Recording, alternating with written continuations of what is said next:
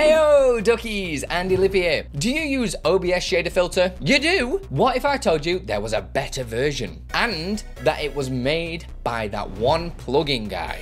Yeah. Exceldro. Let's get into it. Don't forget to like and subscribe if you haven't, as it'll help me a lot. Put your rocket for the stone.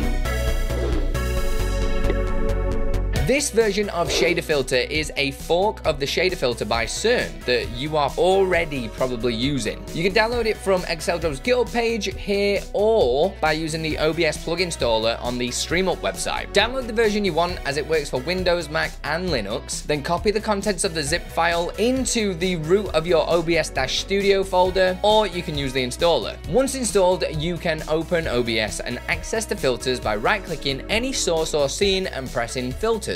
Press the plus sign, then hit User Defined Shader. Then press Load Shader Text from File, Browse, then select one of the files that are presented, then Open. If the file was a .effect file, you will need to tick the box above that says Use Effect File. You can then adjust all the parameters below. If you are enjoying the video, please consider supporting my content either monthly or one-off donation in the links below, or just crack those buttons you know so well. So what's new?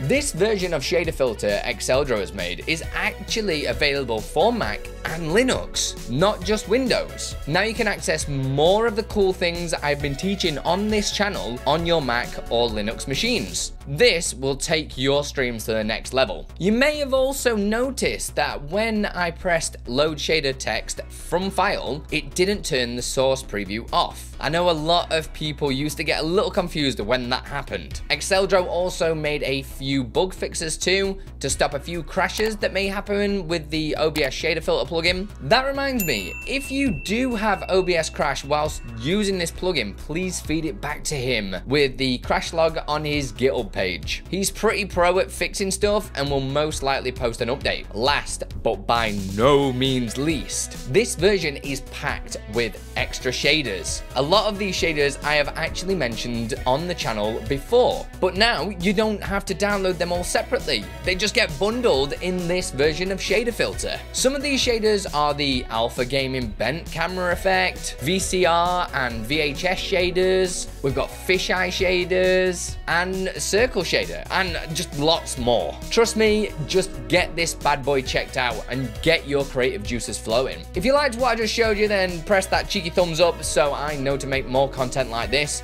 If you want to see some more ShaderFilter action, click here, and for more OBS plugin shenanigans, click here. I'll see you over there. Put your rocket for the stone.